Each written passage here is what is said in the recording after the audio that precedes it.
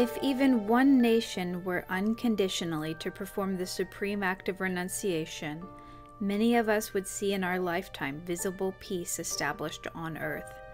Gandhi, May 16, 1936. Well, we may find this a little hard to believe, but the fact is it has never been put into practice. We've never been put to the test. No nation has stepped back and said, we are going to unilaterally and unconditionally disarm. And there are certain leading nations which create the atmosphere, the environment that others tend to follow. No names, please. And they are among the most militaristic of all. Now, one very courageous nation did do this. That was Costa Rica, and it has been an inspiring example to us in the peace movement, but I don't think we can say that it's caught on in the international community, quote unquote.